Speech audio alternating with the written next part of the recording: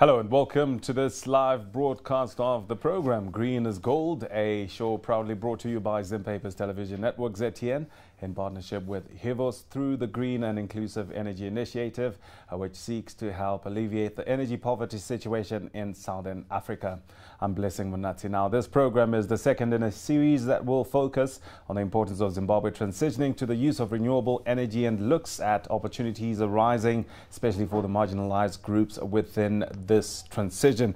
Now, today we will be focusing on the youth engagement in the renewable energy value chain, and Africa's future depends on productively harnessing the power of its youth to stimulate inclusive green growth. This not only needs to be a priority for governments in the region, but is also a key component of regional and international development strategies, including, of course, African Union's Agenda 2063 and the United Nations Sustainable Development Goals, the SDGs. Now, the clean energy sector has high potential to create jobs and also sustainable livelihoods for African youth. And to further explore today's topic, I'm joined in studio by two guests whom I'm going to ask to kindly introduce themselves, starting, of course, with the lovely lady in the house.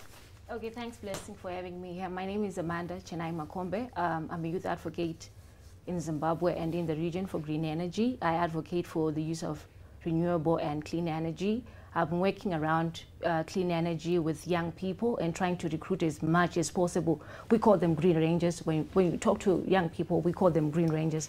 So we're trying by all means to accommodate and recruit more Green Rangers in Zimbabwe, in SADC, and in the region. Thank you so much, Amanda. Sir. Good morning, Blessing. Good morning, viewers. My name is Phil Mudawano.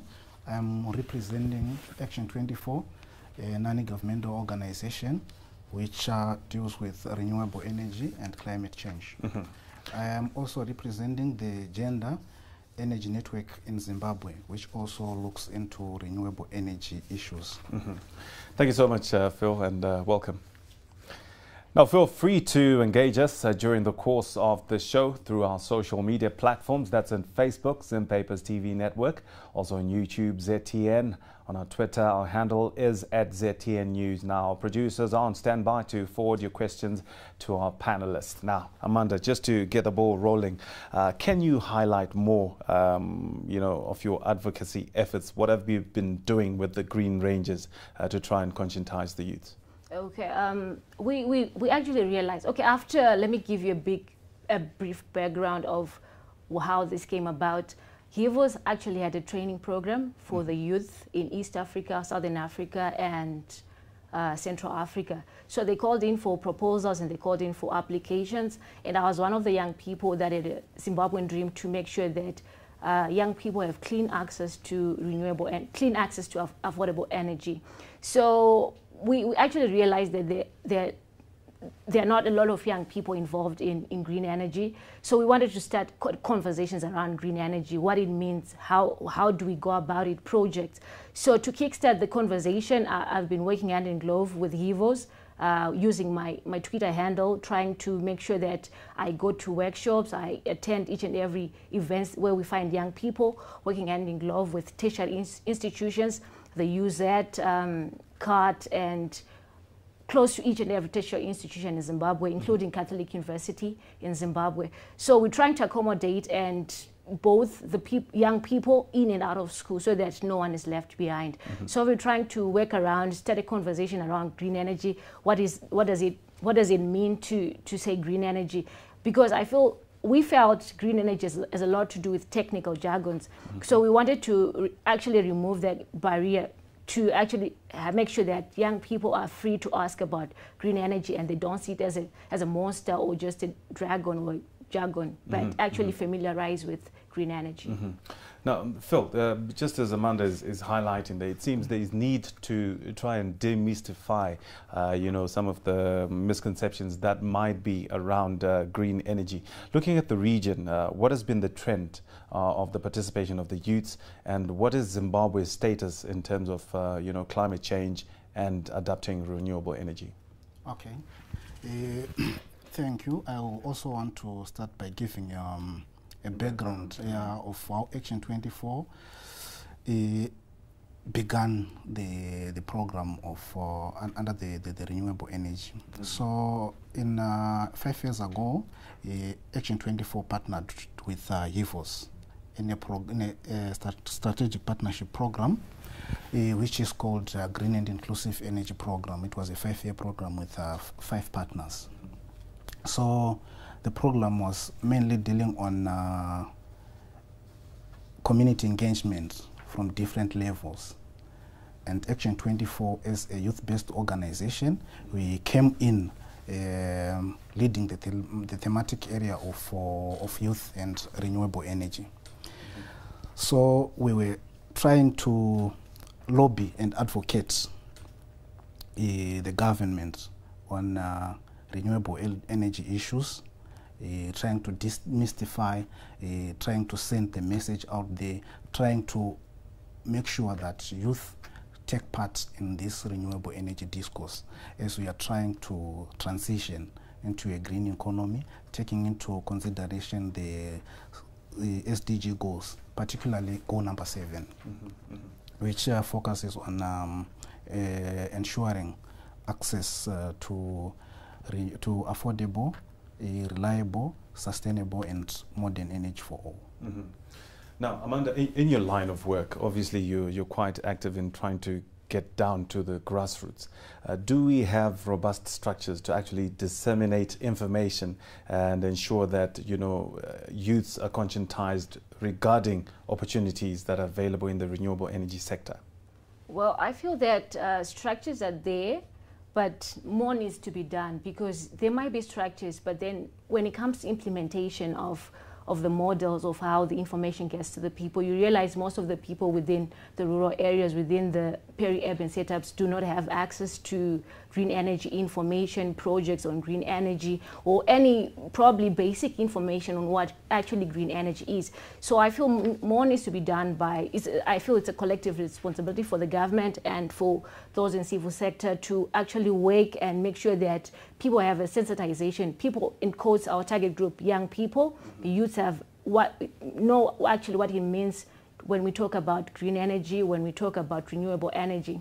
I feel a lot needs to be done. We are not yet there, and we're not even within the middle, so I feel we're still lagging behind. Now, Phil, looking at the energy value chain itself, which categories offer short and long-term opportunities, especially for the youth, be it employment or investment? Okay.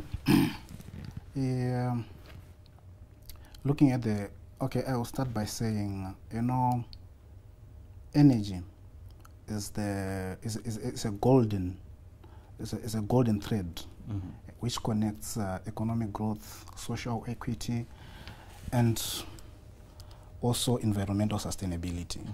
So when you are looking at renewable energy value chain, there are a lot of opportunities which it comes with. I still remember when I was making a point in one of our green discussions at a certain university. I was saying 20 years ago, if you look in the IT sector, a lot of people ventured into IT sector when having a cell phone was something which looked like an achievement. But at that point in time, we didn't realize that if someone has a cell phone and a laptop, these things will need energy at some point. So having a lot of cell phones and a lot of computers have left a deficit, which is an opportunity for young people now to venture into providing that energy which we need for the gadgets in this developed world we are in. Right now, a lot of viewers are seeing us today on their cell phones, not necessarily on a domestic home TV set. So you realize that the opportunities in the renewable energy for the youth are there. And the youths have got the creativity and the innovation to move this green agenda. Now, you mentioned a very key point there, because I was going to mention the dynamic nature of the youth themselves in their very nature. They're innovative, and you know, they can also take part into adequately tapping into the resources of you know, the renewables. But you mentioned a very key area in terms of technology. The digital era is upon us. Yes. Amanda, does this give the youths any leverage, really, to say that you know, we've got renewable products progressing technology-wise and towards energy-efficient tools? Are we, you know, able to actually leverage on this as the youth? Oh, speaking on behalf of all the youths in Zimbabwe, I feel that since about 82% of young people have access to a smartphone, it gives us a leverage to work on renewable energy because it's the digital era. But however, lots needs to be done, because we're not only looking at cell phones, because we also look at access to information. We also have to look at things like data, technical expertise. Of course, we have the leverage to access information from our cell phones, but we actually don't have the technical expertise on how to do that. Okay. Now, definitely we do have a case that I will want us to look at, you know, Phil, and then maybe we can reconvene after that. Takudzwa Chamba, we caught up with, you know, the Soul Gas co-founder, that's Tafadzwa Mundicha, just to show that, you know, there are opportunities that are out there waiting for the youths to explore. Let's just take a look at this clip. Basically, to the fellow young men and women out there, the youths of this nation, you see, the thing about entrepreneurship, it's basically about identifying a gap that's in the market. In my case, I looked at the import bill, and I looked at the ridiculous amounts of money that we're paying to ESCOM, to Kahura Basa, in terms of importing power. And I said, look, there's an opportunity here. When you want to do anything or something as an entrepreneur, what you need to look at is, number one, you're not always going to find or come across ideas. You need to look at an idea, do your research properly, and invest time and energy. Put your skin in the game in terms of doing the pre-development and development phase of whatever idea that you have, to such an extent that when the would-be investors come on board, you've got something of value. Your interests are alignable to their interests. So also, I would urge young people to invest in ideas that are scalable. What we're doing here is we're starting off with a 5 megawatt solar power plant. But eventually, look, it's the same concept, whether it's a 1 megawatt or it's 100 megawatt. It's all about capacity. We've created capacity in terms of funding a 5 megawatt. Now, when we then bring in the would-be investors, we're no longer a greenfield, we're a brownfield. We are guys that are actually in the field operating, running a power plant. So it's now a matter of just saying, okay, guys, we want to create multiple 5 megawatts by 20. You know, hence you've got your 100 megawatts. The idea is scalable. We can take it across the country, and actually it will blossom, and it will alleviate the shortages that we're currently facing in terms of power and in terms of forex as a nation. All right. Now, guys, we just saw the action giving you know, results. 5 megawatt plant, fully registered with the Zimbabwe Energy Regulatory Authority. These guys are making headway also in Chiredzi for a 10 megawatt solar plant as well. Any comments you can take? Okay, that is amazing. From a young person to a young person, that is amazing. It's fabulous, it's inspiring. But I also felt there were no young women for the plant. I think we should also engage young women and girls doing this major projects. But I feel it's a great project. It's a great initiative.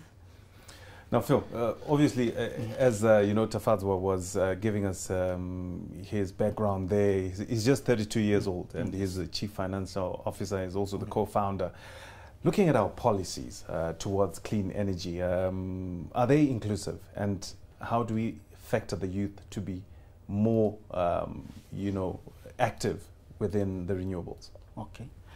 Yeah. To begin with, that project is impressive, especially coming from a young person.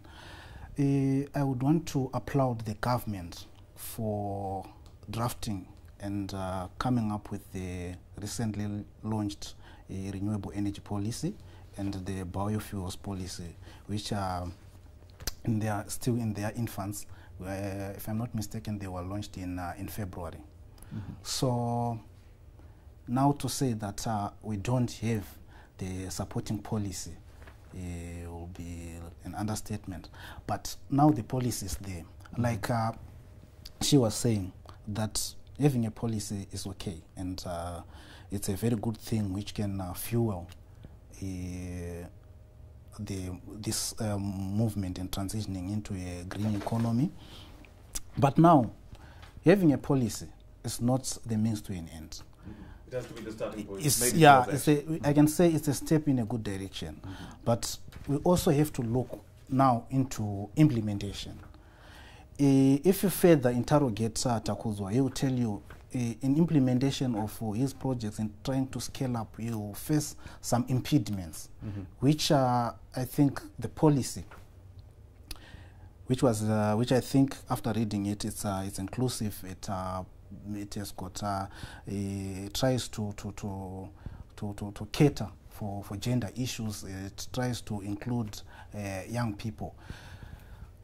During the implementation stage, young people should also take a very important part in participating, not only as end users of the technologies, but also as the producers, like what we have seen Takuzwa doing. I liked one point that he stressed, the issue on when he was trying to highlight the point that there are some problems which makes it difficult for them to upscale. Like you're saying that they are doing a project in Chirez. They would also want to do another project maybe in Chivi or in Gutu. But there are other things that needs to be loosened up, especially on other policies. I'll give an example of the issue of acquiring land for them to do their projects. You see, this type of project that we are saying, it needs a lot of land. So you'd see if our policies are not in sync with each other, our national policies are not in sync, it will be difficult for them to establish their plans due to failing to acquire enough land, maybe enough land in time for them to do their projects. Yes. Now, Amanda did highlight the issue of, the girl child. And, within the youth sphere, we do have the girl child, and in significant numbers as well. Apart from the policy, do we have actionables that, point to deliberate effort to also empower the girl child? Yeah, on this question, I will refer to our program, the Green and Inclusive Energy Program. Deliberately, the program has revived the Gender and Energy Network, which deliberately caters for the girl child. Not necessarily the girl child alone, but also other vulnerable groups, which involve the people living with disability, the elderly, and women. And also, within this network, we try to bring in different stakeholders, different CSOs, journalists, so that they capture issues around renewable energy. With the coming in of the policy, the renewable energy policy, which also stresses the point of recognizing gender issues and trying to balance between the gender imbalances which have been there before, and to maybe break some of the patriarchal ideologies, which was for quite a long time putting the girl child on a disadvantage as compared to their male counterparts. Now, Amanda, what is the extent of the energy poverty, and is it affecting the youths in a direct or indirect way? Well, it's affecting the youth both in a direct and indirect way, because let us look at, okay, fine, I can give like UN statistics, UN women statistics on on how young people have died. They say that 60% of the women that died prematurely due to indoors air pollution was 60%. Like 60% of 14 million, which is a very big number. And among those 14 million, about 38% are young people, of which 38% is a quite a big number for a significant number for young people. I feel because of lack of access to clean and renewable, access to clean and affordable energy, young people are hindered progress because we look at the issues of productive use of energy. People want to do projects, they want to raise chickens, they want to do projects within their rural homes, within their homes. So it's a hindrance for young people, and it's also a slower leverage on how they progress and contribute to the whatever general gross productive economy of our state and nation. Now, Phil, as Tafazo was giving us his contribution there, I thought of most independent power producers are struggling with finance. It's obviously one common barrier.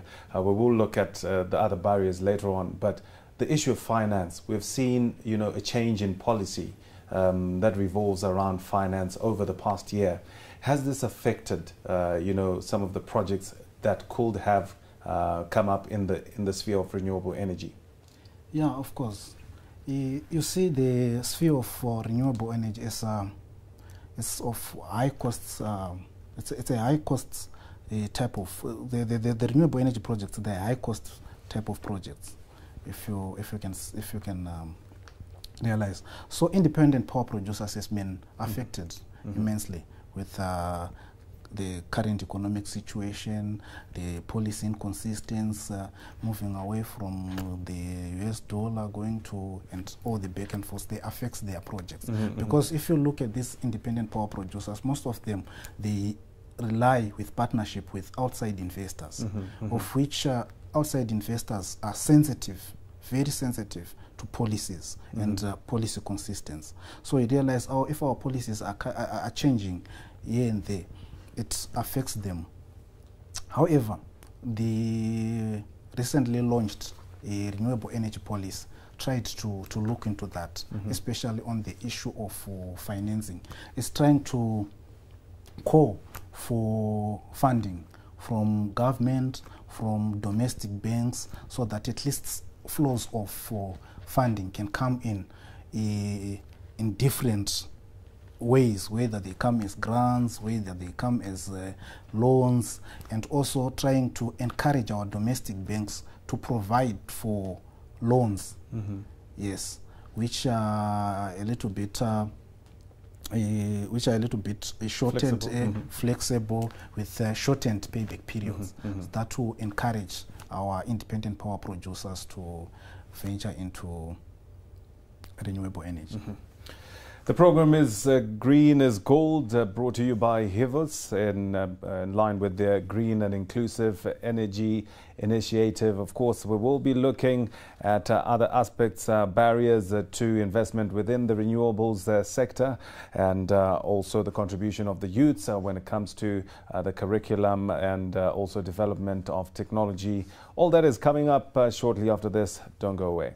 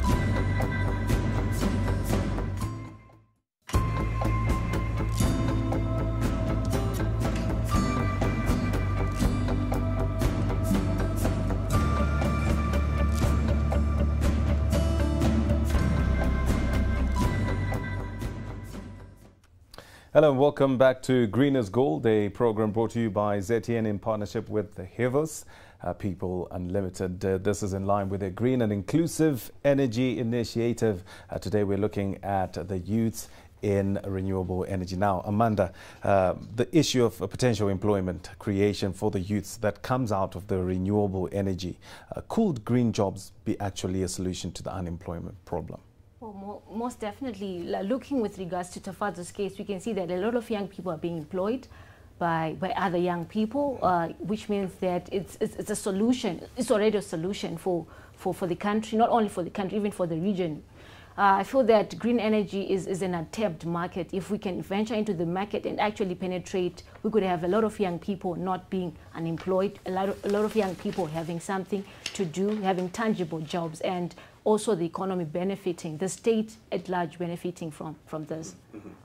Now, Phil, I know your organization looks to want to involve the grassroots in all your programs.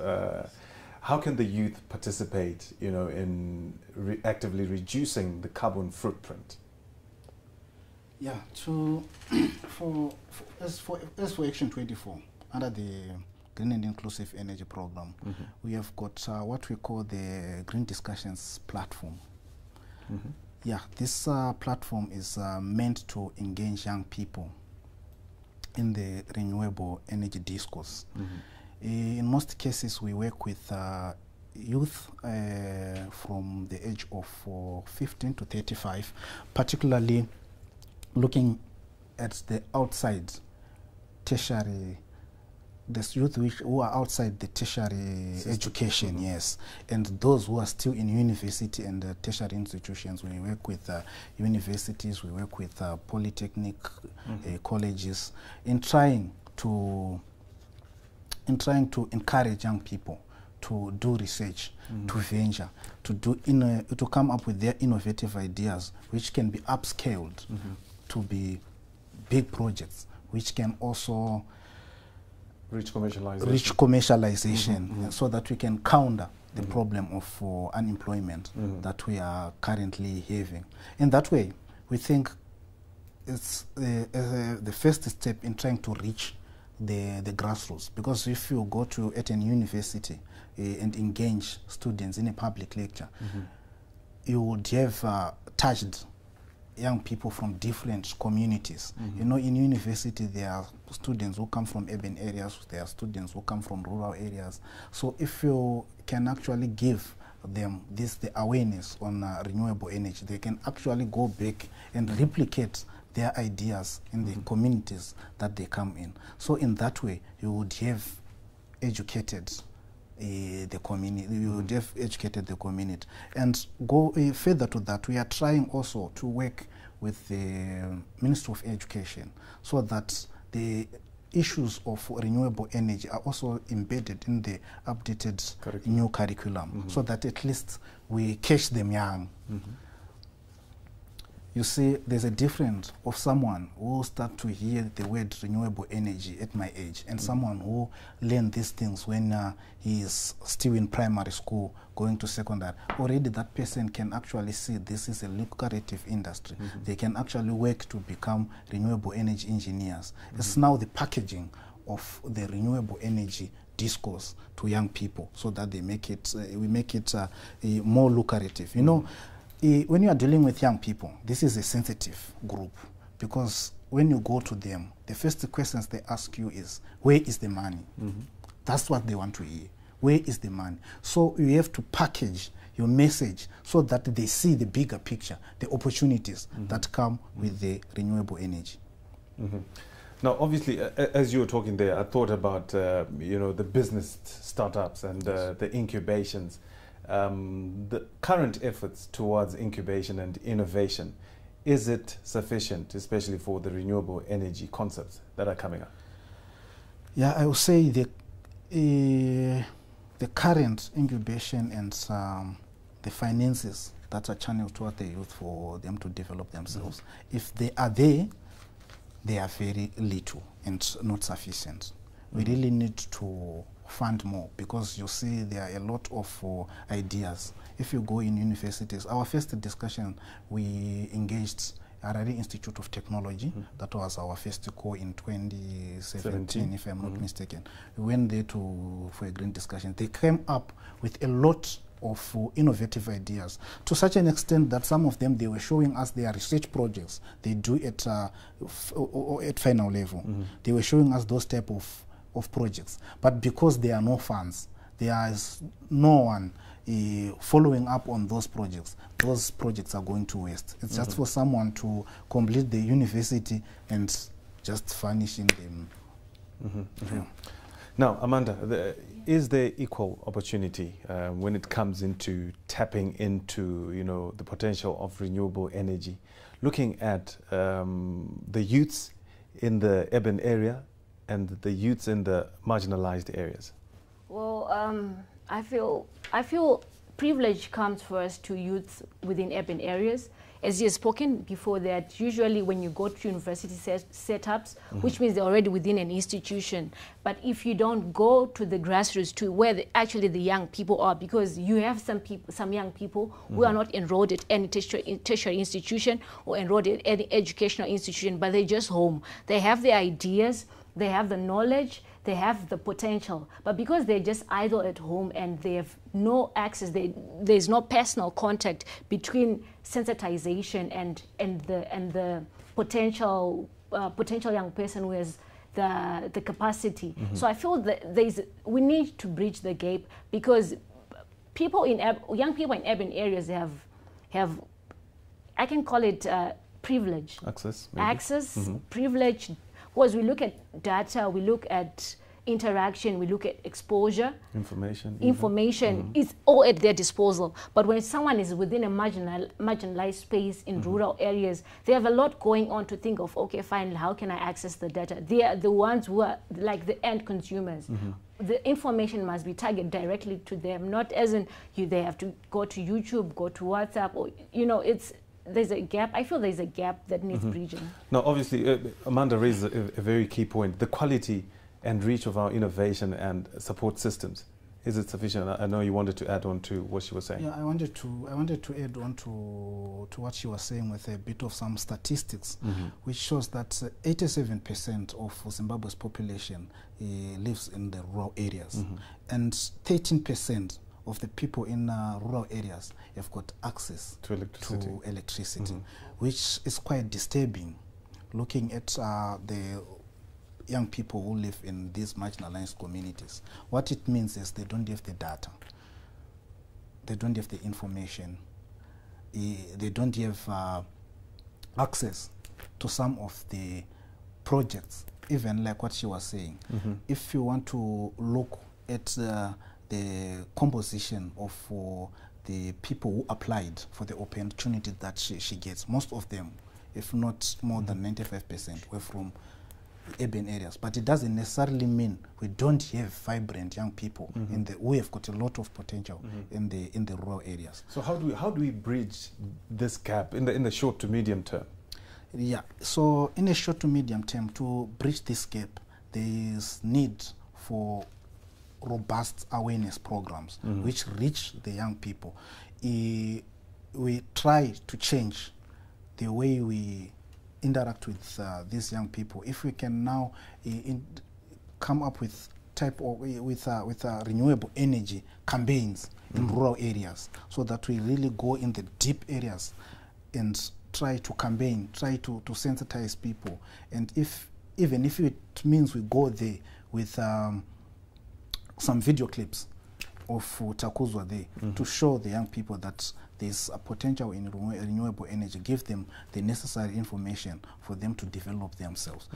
Even if we can actually come within their community, in their communities, to come up with community hubs which specifically looks at renewable energy, so that even those young people who are out of university, or who don't have that academic qualifications to qualify to be in university, are well catered for in the renewable energy space. Which subsectors of renewable energy, because I know that there's quite a huge offering, can we push forward, or can we prioritize and easily, you know, disseminate to the less developed parts of the country? Yeah, you know, if you come to a layman and talk of renewable energy, you would just think of solar energy. Everyone else thinks of solar. solar. We're still with a video clip that we have just shown there. If you are talking you are talking to someone, you would just think, but there are a lot. There is the biogas. The Renewable Energy Fund, which is the government agency, I understand at some point they had a program which was called the National Biogas Program, which was also aiming at rural areas, which is a very lucrative.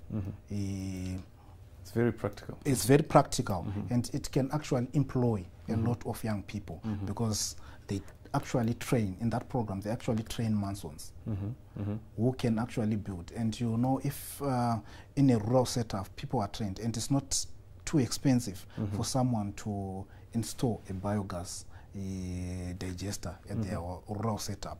And most of the rural setups in Zimbabwe, they have got the feed. Most of them, they have got kettle. Most of them, they have got blade toilets, which can actually feed the biogas. Yes. There are also other subsectors of renewable energy, which are like the wind energy, for example, and microgrids, which can actually improve their lifestyles, which can actually improve their energy access to renewable energy. Now, Amanda, your advocacy efforts, just picking from what Phil is saying, in trying to demystify the misconception and looking at and focusing rather on just solar, how have your advocacy efforts been in trying to, you know, increase the awareness in as far as the range of the different offerings are concerned?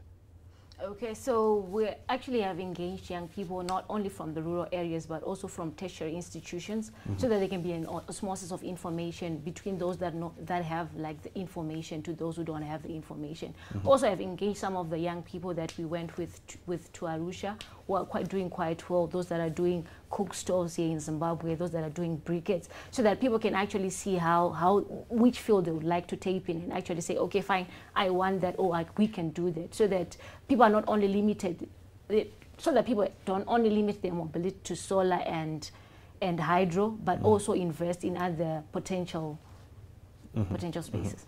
Now, Phil, if we look at you know, investment in the productive sector of renewable energy, what are the opportunities that are there for us, the youths, to actually advance in the, you know, productive sectors? You talked about wind, and I was thinking already about water pumps.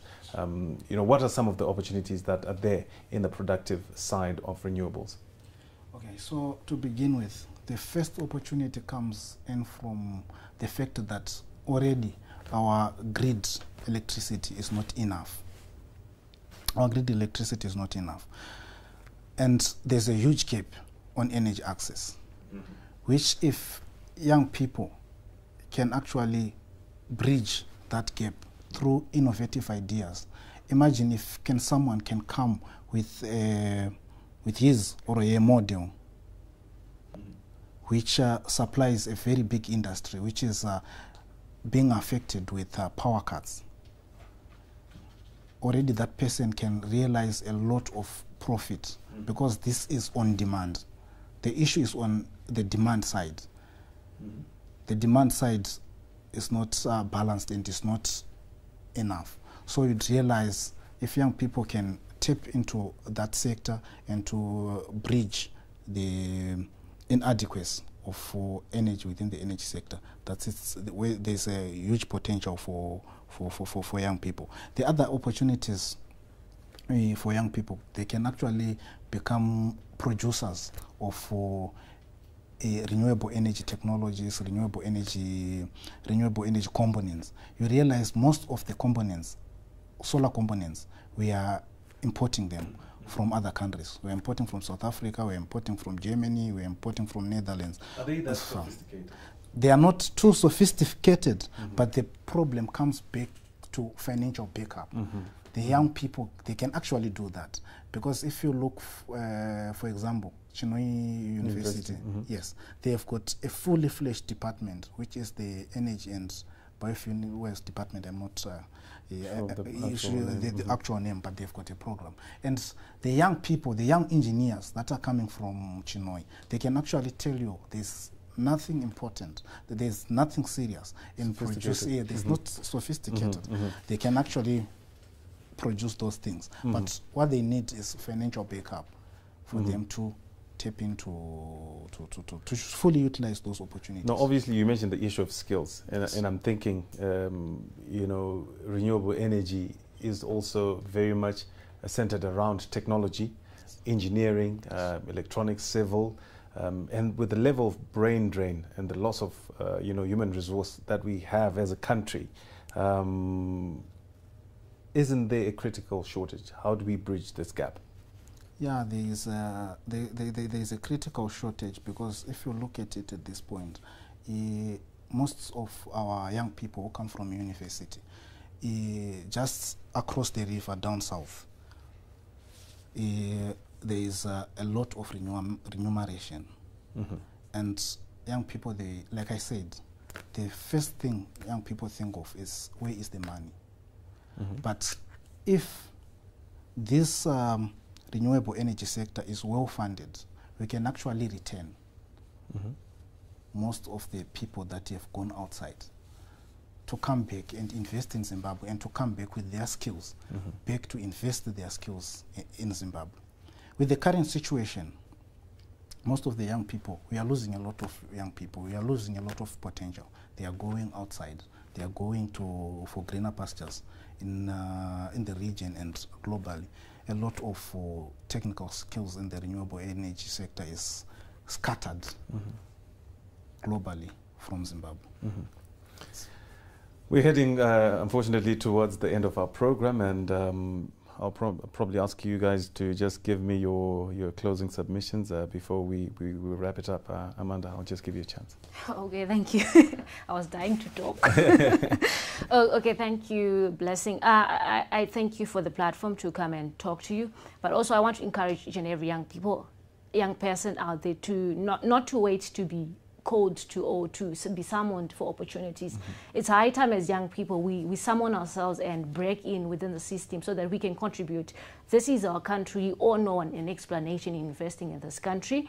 So I would like to accommodate each and every year. If you feel you're a green ranger and you feel you can contribute to harness to green energy in this country, it's the platform, it's the time. Just reach out to organizations such as Hivos, reach out within your community, because it begins with you. Charity begins at home, it begins in our communities, in our diverse places. So I want to urge each and every young person to speak out, to stand up and say, okay, fine, I'm going to be a green energy. I won't stay at home and say I'm not employed. Let me employ myself and start doing something.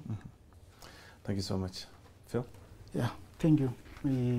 I want the title of the program, Green is Gold.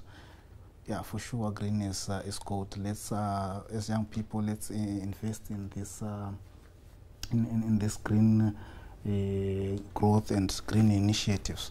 They give us a lot of opportunities. I also appeal to all stakeholders, the media, the government, CSOs, NGOs, to come and fund, invest in young people. They have got a lot of ideas. They are very innovative, they are creative. They can actually come up with innovative ideas which can solve even the bigger problems that we are having of electricity. And we can actually achieve our targets as a nation to reduce global emissions under the nationally determined contributions on climate change. I would also like to thank ZTN for this opportunity for us to come here and talk on behalf of the young people. Thank you so much. Now, as we come to the end of our program, Green is Gold, brought to you by Hivos and ZTN, I would like to thank my guest for today, Amanda Makombe, a green energy youth advocate. She was telling us about the Green Rangers, and most certainly giving that invitation and a call for action to come on board. And also Phil Mudawanu, Programs Officer at Action 24, an organization that believes in grassroots and making people effective. And many thanks also to our partner Hivos, who made this program possible through their Green and Inclusive Energy Initiative, which seeks to help alleviate the energy poverty situation that is in Africa, and of course in line with their belief in the unlimited potential of people, that's you and me. Today's program was the second in the ongoing series that focuses on the importance of Zimbabwe transitioning to the use of renewable energy towards social and also economic development, as well as opportunities arising for entrepreneurs and the marginalized during this critical transition to renewable energy. Now, reduce waste. If you can't, then reuse, or better still, recycle. Go green, stay safe. I'm Blessing Munatsi. See you next week.